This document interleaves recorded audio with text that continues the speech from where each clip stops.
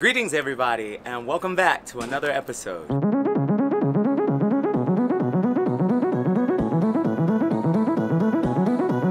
So right now I'm standing in front of Gran Via, which is the main street here in Madrid, Spain. And I know some of you guys are wondering, why did I decide to move to Madrid? What made me decide to come here in the first place? Well, that's what I'm going to explain in this video. Here are the top 5 reasons why I decided to move to Madrid. Don't forget, if you like this video and you want to see more videos like this, don't forget to hit subscribe and hit the like button.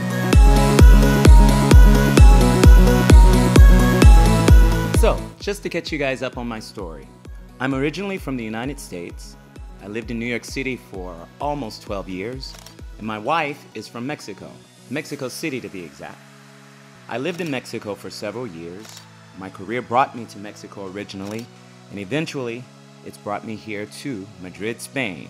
This channel is all about the expat life told through my perspective. So if you're considering moving abroad and you'd like to know more about what life is like living in another country, stick around. Well, as you can see, Madrid is a beautiful city, and you're probably thinking, who wouldn't want to live here? But besides it being such a beautiful city, there are some more practical reasons that made me and my wife decide to move here at this point in our lives. In Madrid, you'll find many of the same experiences you have in any other major city in the world, and to a large degree, much more accessible because it's very affordable.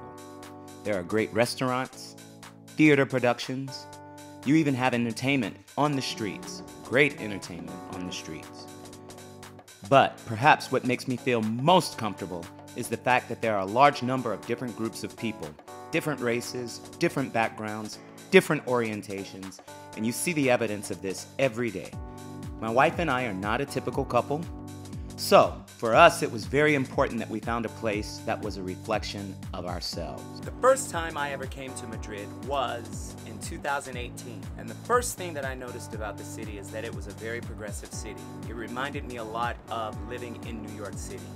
At this point in my life, I've lived in New York City, Mexico City. I was born in a small town, and the first 20 years of my life was in a relatively small part of the United States. And now, at this point in my life, I'm living in Madrid, Spain. And I have to be honest, for my opinion, the quality of life in Madrid is the best of anywhere I've lived in my life. Madrid is very safe. The cities have fairly low crime rates for a city of its size. There's a great healthcare system. In fact, within the next decade, Spain will exceed Japan for the country with the longest life expectancy in the world. This was a very huge factor in my deciding to come here to live. Also, the weather is great. The sunniest capital in Europe is, of course, Madrid, Spain. There are over 350 days per year of sunshine right here in Madrid. So, by now you know that I am married and that my wife is from Mexico. And the combination of it being very similar to the life that I used to live in New York City, my wife and I thought that Madrid would be the perfect combination for both of our lifestyles. Once again, my wife is from Mexico City, and as we all know, Spain is the mother country of all of Latin America, including Mexico. Because of that fact, the two countries have a lot in common, not just the same language. I, being African American and having lived in New York City for over a decade, Madrid is a metropolis city in many ways similar to the life that I lived in New York City. Coming soon is a video where I compare my life in New York and Madrid.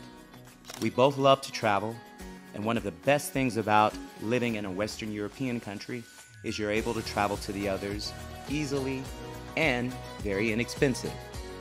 These were big factors in both of us making our decision to move to Madrid. One of the biggest differences that I found between life here in Madrid, Spain, and life back in the United States is, here in Spain, people work to live, not live to work, which makes the quality of life amazing. Both my wife and I are fitness instructors, and we just so happen to be coming to Madrid at a time where fitness and fitness concepts that have for a few years now been very popular in both the United States and in Mexico are now making their way into Madrid and all of Spain. This is very great for our careers, and we simply love to experience the fitness lifestyle in Madrid. The people are very healthy. You walk through the streets and you see active lifestyles, people jogging. You go to Retiro Park, you see lots of activities involving fitness. This was a very big factor in both my wife and I wanting to move to Madrid. It's a great atmosphere for us to continue our careers in the fitness industry. One big difference between Madrid and many other cities all around the world is you see a lot of families right here within the city. So, with me and my wife both ready to start a family, we thought this would be a great place to begin our family. Both my wife and I deciding to move to Madrid as we felt it is a great place to start a family.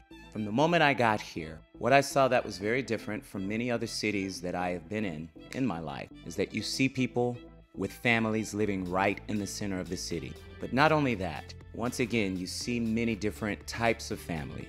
Considering many of the factors that I've spoken about earlier, Madrid also has many biracial children. That was a very important thing for me in particular.